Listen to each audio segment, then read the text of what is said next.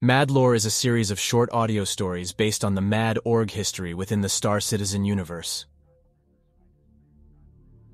Frozen Stars, Chapter 1. In the cold expanse of space, 4 men embarked on a daring mission aboard their trusty C-2 named Frost Wanderer. The ship glided gracefully through the starry abyss as they set their sights on Yela, a frozen planet rumored to house a drug bunker they were tasked to clear. The team was composed of Captain Alex, Lieutenant Jake, Corporal Mike, and rookie engineer Connor. The journey to Yela was treacherous, with freezing winds battering their ship and testing their resolve.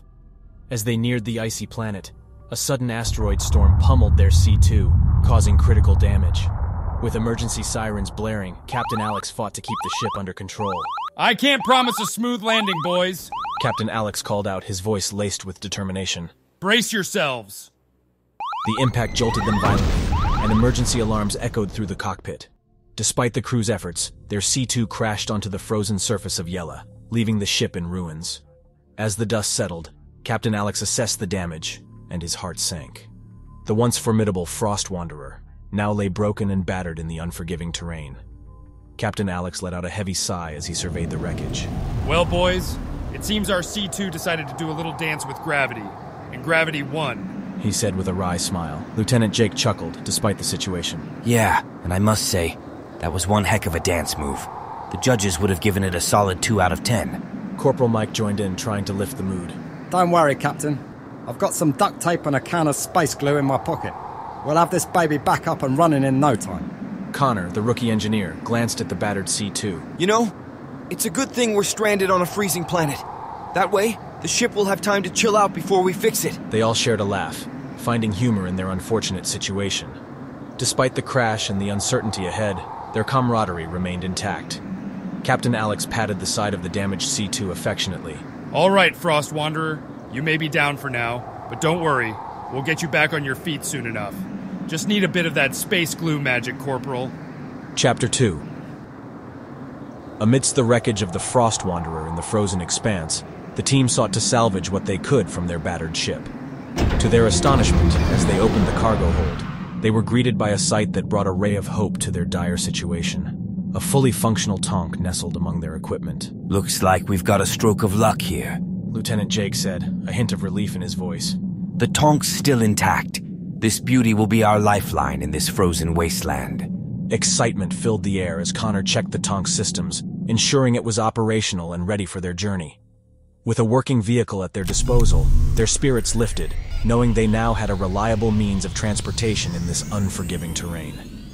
With the tonk ready for action, they set out to the drug bunker. The cold winds whipped around them as they drove across the frozen landscape, their breath visible in the frigid air. Despite the challenges ahead, their spirits were high, knowing they had a means of transportation and a way to face whatever lay ahead. As the sun dipped below the horizon, the frozen planet of Yela embraced the darkness of nightfall. The team pushed on, the tonk's headlights piercing through the inky blackness, illuminating the icy terrain. The stars above sparkled like distant beacons, offering a faint glimmer of hope in the desolate expanse. The temperature plummeted further, and Lieutenant Jake shivered as he huddled in the passenger seat. "Damn, it's colder than a Vandal's heart out here," he remarked, rubbing his hands together for warmth. Captain Alex chuckled, his breath forming misty clouds in the freezing air. "You got that right, Lieutenant, but we've faced worse, haven't we?" "True," Lieutenant Jake agreed, a smile tugging at the corners of his lips. "Remember that time on Microtech when we had to camp out in that blizzard?" Corporal Mike chimed in from the back seat. "Oh, how could I forget? We thought we were going to freeze solid that night." Their reminiscing brought a brief reprieve from the harsh conditions, and the camaraderie they shared warmed their spirits, if not their bodies. However, the imminent task ahead reminded them of the dangers lurking in the shadows. Chapter 3. As they approached the bunker, tension gripped the team. They knew this would be a dangerous mission, and the stakes were higher than ever. The bunker loomed before them like a silent sentinel, a foreboding presence in the icy wasteland. The team huddled around the tonk, making a quick plan for their approach. "All right, team. We need to be careful," Captain Alex said, his voice low but resolute. "We don't know what we'll find in there, so stay alert and watch each other's backs." Lieutenant Jake nodded, his eyes narrowed with determination. Got it, Captain. We stick together and take them by surprise. They donned their helmets and activated the external lights on the tonk, casting a piercing beam of illumination toward the bunker. The cold wind howled around them, seemingly echoing the impending danger. With the plan in place, they began their assault on the drug bunker. The team moved swiftly and quietly, their footsteps muffled by the snow. As they approached the entrance, their heartbeats quickened with anticipation. Suddenly, a group of hostile drug runners emerged from the shadows, catching them off guard. A hail of blaster fire erupted, and the team instinctively took cover behind the tonk, returning fire. The night was shattered by the sounds of blaster shots and the resounding clang of bullets hitting metal. Each member of the team fought with unwavering resolve, their training and camaraderie propelling them forward. However, tragedy struck amidst the chaos. A stray bullet found its mark, and Corporal Mike fell to the ground, clutching his ribs in pain. I'm hit! He cried out, gritting his teeth against the agony. Lieutenant Jake rushed to his side, providing cover fire as he pulled Corporal Mike to safety. Hang on, Mike, we've got you, he reassured, his voice laced with concern. Despite the team's efforts to stabilize him, Corporal Mike's injuries were severe. The biting cold only worsened his condition, and as the minutes passed, his breathing grew fainter. In the somber glow of the bunker's entrance lights, they gathered around Corporal Mike, their faces etched with anguish. His once vibrant spirit now dimmed. Corporal Mike smiled weakly at his comrades. He staggered to get back up, his face contorted in pain, but with an unwavering determination, he steadied his blaster and fired back, providing cover for his team. Go, get in there!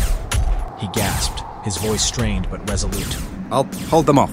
Lieutenant Jake and Captain Alex exchanged a glance, a mixture of concern and admiration in their eyes. With heavy hearts, they nodded, knowing they had to trust Mike's final act. As the rest of the team rushed into the bunker, Connor hesitated, torn between his duty and his loyalty to Mike.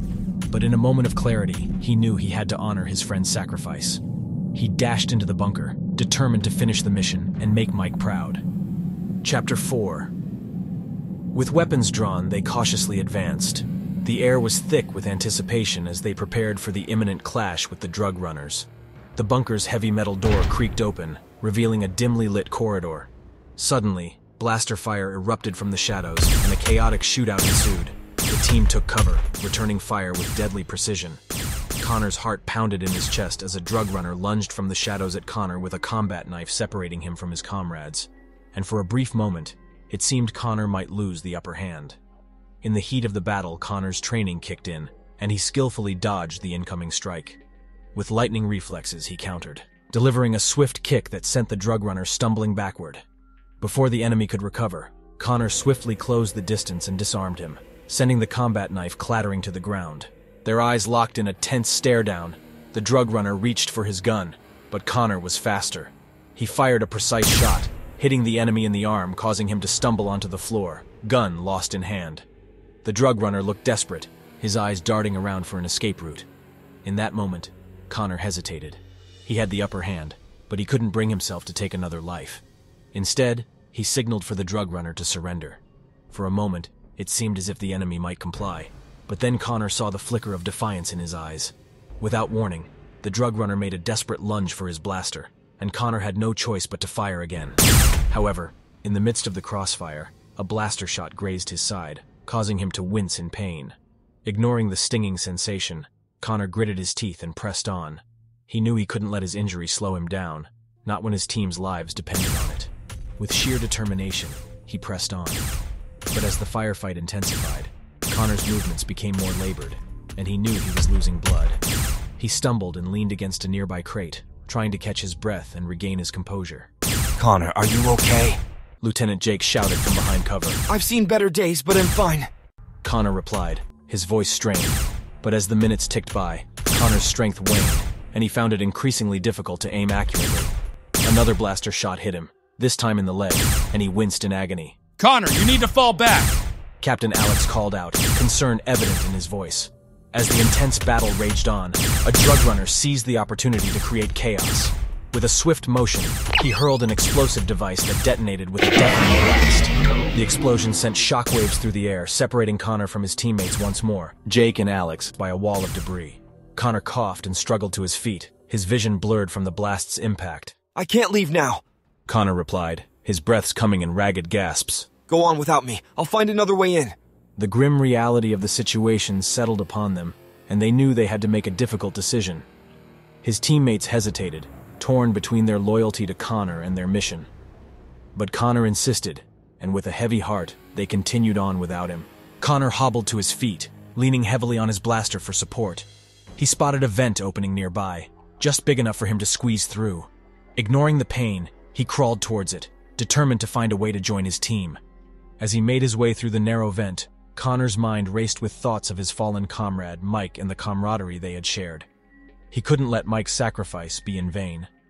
Finally, Connor emerged inside the bunker, his body trembling with exhaustion and pain. But he knew he had to keep going. With every ounce of strength left in him, he continued to fight, determined to reunite with his team and finish the mission they had started together.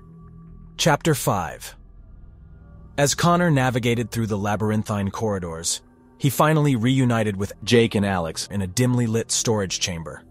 Their faces lit up with relief at seeing their friend alive and standing. Jake clapped a hand on Connor's shoulder and grinned. You're tougher than I thought, rookie. Not many can handle a situation like that. Alex, who was busy checking their remaining ammunitions and weapon, chimed in with a nod of approval. Yeah, you surprised us back there, Connor. You handled yourself like a seasoned veteran. Despite being the newest member of the team, he had proven himself in the crucible of combat, earning their respect and trust. The joy of the reunion, however, was short-lived as the echoes of approaching footsteps filled the air. Thinking quickly, Alex gestured to Jake, signaling a synchronized move. As the drug runners closed in, Jake unleashed a volley of suppressive fire, forcing them to take cover. Seizing the opportunity, Connor maneuvered into flanking positions, catching the enemy by surprise. As the last of the drug runners fell, the chamber fell silent, save for the sound of their heavy breathing and adrenaline-filled hearts. They had overcome the odds, relying on their trust in one another and resourcefulness to emerge victorious. But the fight was far from over.